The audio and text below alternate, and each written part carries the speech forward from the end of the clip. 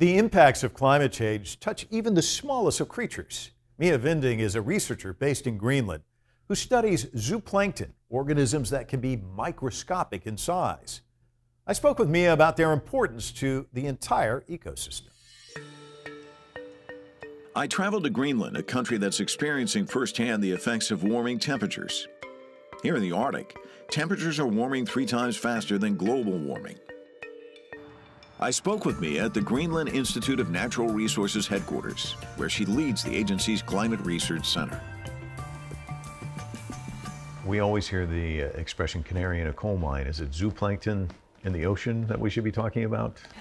I think we should talk about all the small things, all the ones we can't see, also all the things on the sea bottom, and all the things like when you just look out the ocean, it's just this plain, and you know the species, but there's amazing life underneath there.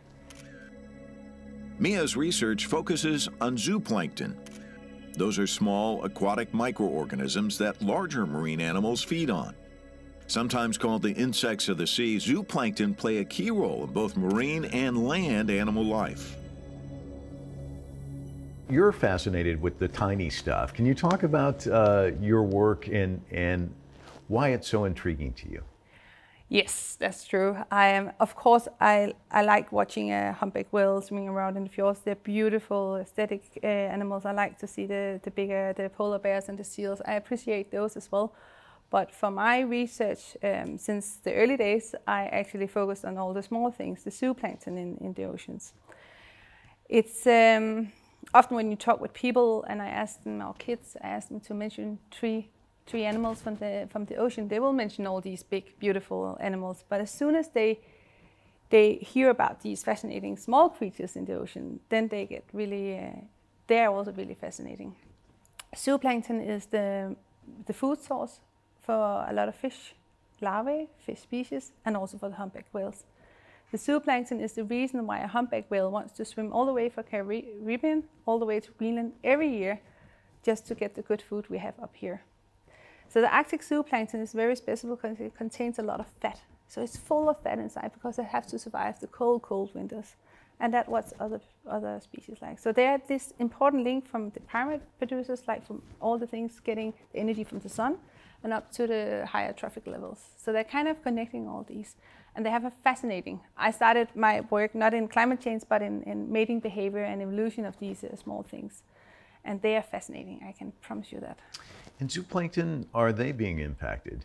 So as the climate gets warmer, as the fjords gets warmer, as the ocean gets warmer, we can see that the species, there's 2 solutions, 3.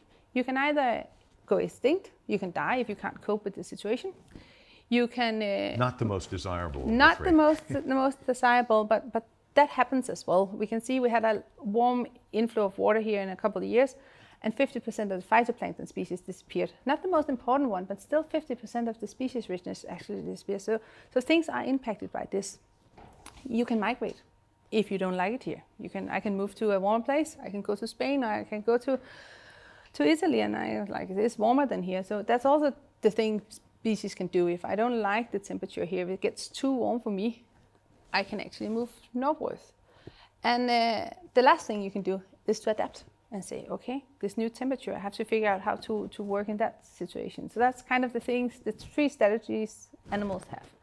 And all the different kind of animals will react differently. But what we can see here, and that's also why it's so important to have this gradient, is that what happens in the southern part of Greenland will be the case in the northern part at one point. Greenland's melting glaciers are among the main sources of global sea level rise. 2021 marked the 25th year in a row that Greenland's ice sheet shrunk, meaning it lost more mass during the melting season than it gained during the winter. That's according to the UN's World Meteorological Organization.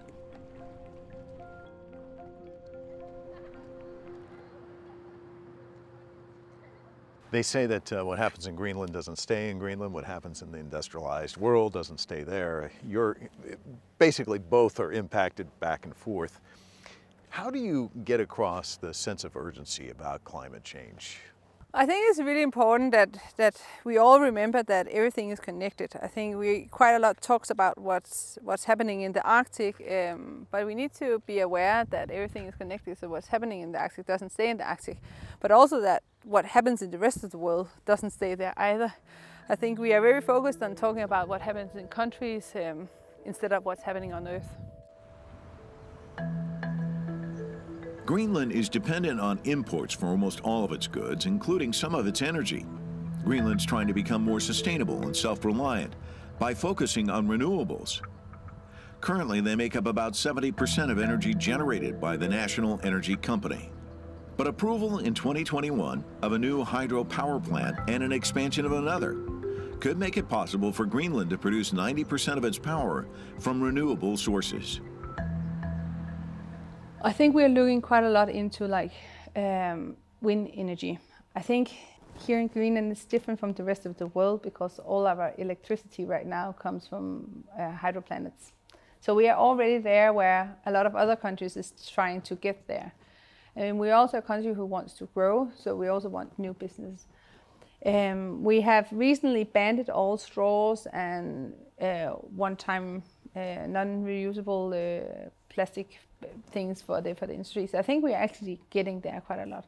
There's still a lot to be done into the garbage and into our sewage system, but I think there's definitely things happening, and I think there's a great focus on that we are here.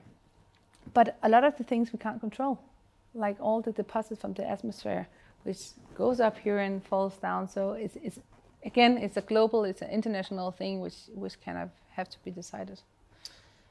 4 words came out of your mouth. You said, we want to grow, and that's apparent. We see cranes all over the place. But growth also can produce a lot of issues.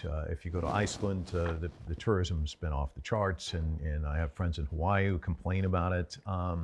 Greenland's such a pristine, beautiful place. And there's so many people who are like, oh, that'd be a great place to go vacation. And I heard someone say at some point we're going to be able to have a airstrip where we can actually fly from New York to Greenland, and which sounds, yeah, New York to Nuuk is what they said. That sounds great, but I think you recognize there can be downsides with that. What are your thoughts on that long term? One of the things we see here, first of all, in Nuuk, as you see, there's cranes everywhere. That's one of the things is that people are moving from the small villages to the main city. In 2016, we were 16,000 people living here in Nuuk, and now this year we were 19,000. So within 6 years, we have actually grown quite a bit. So there's a huge need for building houses. But on the other hand, all the small villages are disappearing. That's part of culture, it's part of history. So it's also, it's very different, and you see that in other countries as well, that you're moving to the big cities. With the newer airstrips, I hope that you will find a middle solution where you can be more financial independent, but also still have your country intact. I have also been to Iceland, and I think it's a little bit too many tourists for my kind of taste. The difference between Iceland and here is this is a huge country. We are the size of going most of Europe. The Faroe Island can just be inside the Fjord, just outside my window. So it's a huge country. So having tourists here, you can kind of divide them over to a bigger area. In August 2022, the international NGO Arctic Circle held a meeting in Nuuk, Greenland's capital. Climate change and sustainability were central topics at the meeting. Mie was one of the speakers at the event. There were a lot of people here from a lot of different countries, 400 participants, I think 25 countries. If there was a message you wanted to impart in them as they went out to the airport in Nuuk and flew off to all the various destinations, what was it, and what were you hoping they'd walk away from the conference thinking about? My message for the conference yesterday was that I hope that people know how to locally anchoring knowledge within Greenland, and not just to take knowledge away from us. We know we are interesting, we know we are a hot topic, we know we have a lot of visitors every year in the science community, and we know we are hot on the political agenda worldwide. However, you need to locally anchor the knowledge within the country and not just take things away. So I think that was my key message. And then to communicate also, because that's what we are actually really good in our center, is to collaborate and respect the local communities and has them as a site in our projects.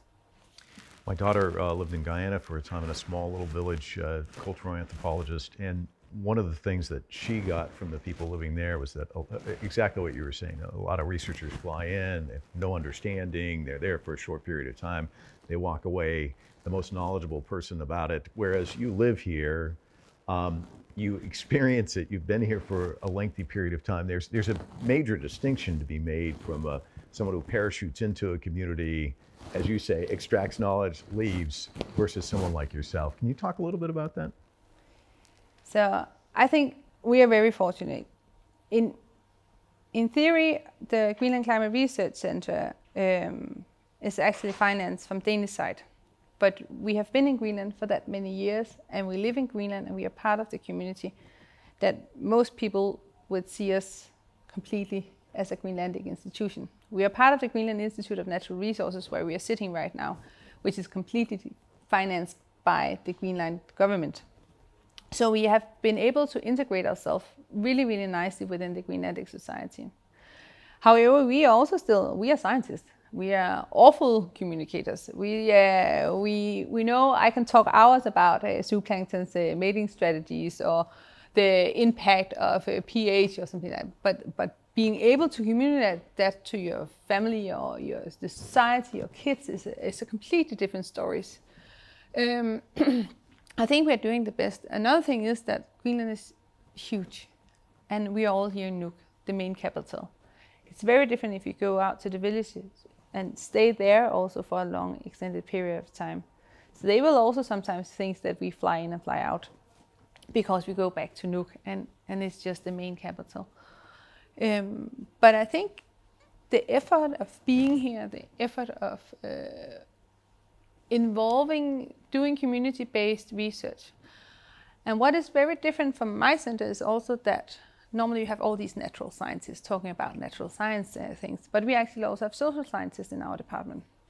So we work together with the social scientists and the natural scientists and the community to kind of evolve and develop these research questions. What is important for them to know?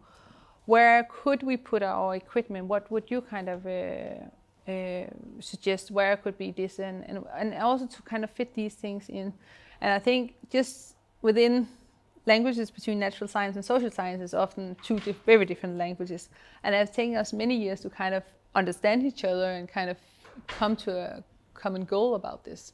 But we are there now, and this is our daily life. You know, you mentioned how complicated climate change is to explain to people, 1 or 2 degrees, who cares? It makes me think of COVID and follow the science. And then after a while, it was like, I don't want to follow the science. Following the science is kind of a pain in the neck. And I think it's kind of the same concept in the sense that COVID's invisible. You can't really see it. If you don't really know someone who's had it, well, I don't really think it's a thing. Climate change, I like warmer weather. You see where I'm going with this. Yeah. How do you kind of change the conversation, or how frustrating is that for you? I think one of of course, it's always frustrating when people don't believe in the same ideas as yours. But on the other hand, I think also we as a scientist have a really important job to kind of explain the science in a manner that other people understand. For a long time, we have been talking to peer-reviewed journals, to other scientists, or we've been talking to politicians who kind of know what we're talking about. But I think for scientists, it's very difficult to kind of communicate in a manner that other people actually understand. And I think with the new generations, we're actually getting better to that. But yes, as soon as you either get COVID yourself or your family gets sick, then suddenly it's a word for you. Or as soon as your basement is flooded, or the road you are going to is flooded, or the sea ice you are moving on is not there anymore. As soon as it impacts you, of course, it's a higher interest to you than anybody else. One of the things I also think as a scientist is most concerning is actually the effect that climate change have on biodiversity. We talk about climate change all the time, but I think actually the loss of biodiversity is as important as the rest of the things. We are losing so many species every day. We are changing the habitats.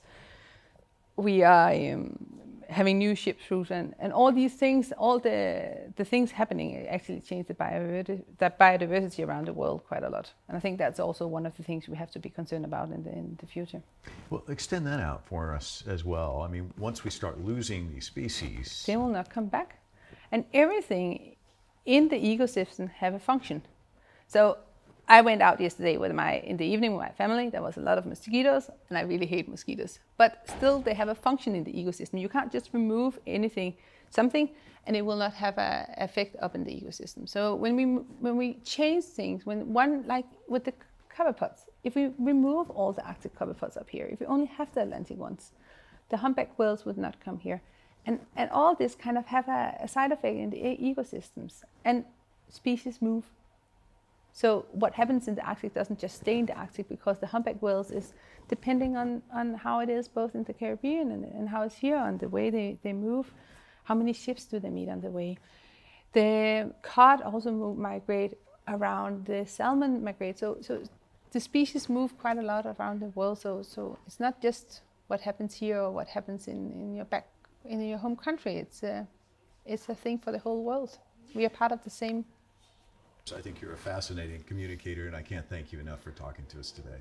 Thank you very much.